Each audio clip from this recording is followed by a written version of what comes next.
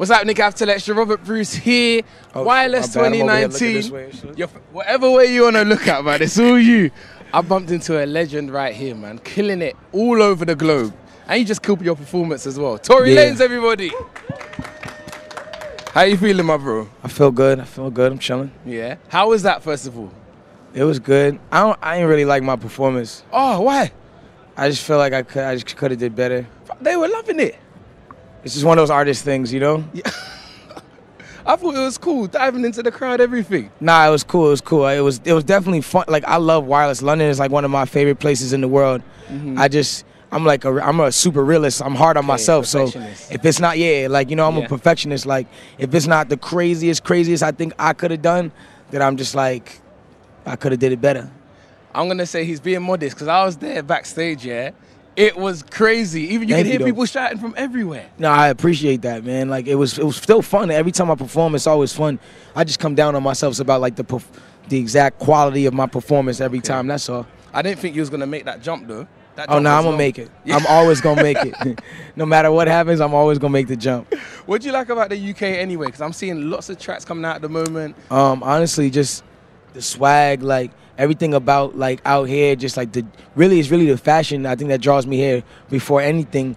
But then it's also just the energy of the people in the city. Like, I think because so many people, it's kind of like Toronto, like where everyone comes from somewhere, and a lot of people, like, their heritage and their ethnicity is like from the islands and from like all over the place, that it ends up being like this big melting pot of culture. And for me, like, that's probably one of the funnest and dopest things I think is just sick about London, because everybody, you could be this race, that race, this race, and everyone's together, you know? It's fire. Cool. We were talking just before, that I Told You album sort of told your whole journey from before till that point then, mixtapes upon mixtapes, getting your music out. What's the journey been like from your perspective? Looking back at it from where you are now.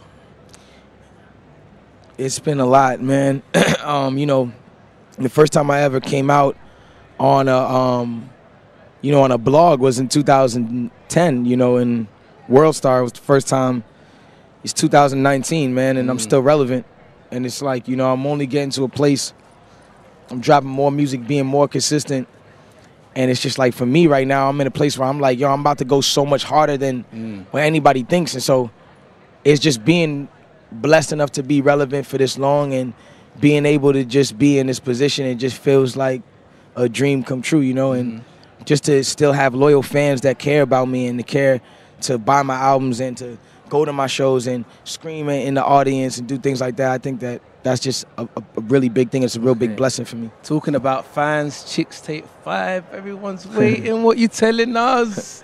Listen, that's probably going to be one of the best R&B projects, I think, in the last 10 years. Wow. Honestly, what's done on that project, it's never been done before. And I'm not trying to anticipate, because you know I'm good at anticipating something, but what's done on that project has never, ever been done before. Like, literally never, ever. For real? And so it's like, it's never, ever been done before. So for me, I'm at a place where I'm like, I want to drop it. I want to make sure everybody gets what they're supposed to get out of it, but it has to be literally 1,000% perfected.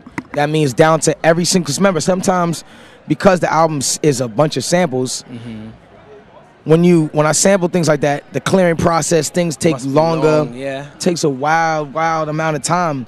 And so, like, everything has to be perfected, because I can do the best sample you ever thought of, and then out of the sudden, they're like, nah, you can't clear that song. So then what fits in that place now that I got to replace everything, and this feeling of nostalgia, how am I going to redo that? You know what I'm saying? Certain things you got to just, different strokes for different folks. So you don't have no time, you don't have no date, no nothing, you don't know when around? I'm trying to aim for the end of summer, early fall. I don't want to go too far into stuff, because then if it doesn't come out at that time, then everyone's like, yo, you said it was. Nah, it's just like, just know it's getting perfected. I promise you, this is not, you know, some album that I'm going to hold for like a bunch of months. Like, as soon as it's ready to go, it'll be out. We're out. All right, then, cool. Talk to me about the artists you've been collaborating with in the UK recently. We're going to go to the US after. Nate Smalls, that track's ringing off. Yeah. We did one Wiley. Yeah, we did one with Wiley, Nate Smalls. I just did something. My bad. I just did something with Oh my bad. I just did something with Gigs. Some crazy record with. Real, yeah, I just did a crazy real. record with Gigs. We was gonna shoot it tonight actually, but he was like, let's just shoot it when we get back, because he wanted to change like a line in the song or something like that.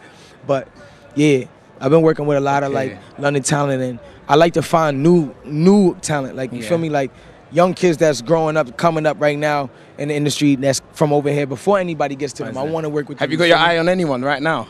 No, not specifically. I mean, when I was Nate Smalls was probably like the last time I came here was the dude that I had seen, and I seen he was coming up. So when we wanted to work, we worked with Nate Smalls because we felt like this nigga's gonna come up. He's about to be dope, and I like his sound and his swag, his attitude towards it.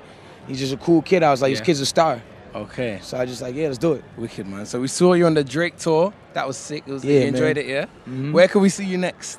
I'm gonna be going on the Chris Brown tour. It's in America, but I'm gonna be coming to the UK. Yeah, but I'm gonna come to the UK right after the Chris Brown tour. Hopefully by that time the Chixtape is out. Hopefully. If it's not out, regardless, a bunch of records are coming. So it's like one of those things where it really doesn't matter. Like a bunch of records are coming. Like bunch of records, bunch of videos, a lot of content's coming. So by the next time I come here, it'll be plenty more stuff to wild out to. Okay, say no more. Thank you very much, bro. You already know, buddy. His wrist is very heavy, ladies and gentlemen. It's heavy, you know. Nah, it's all love, man. I appreciate y'all for real. Man.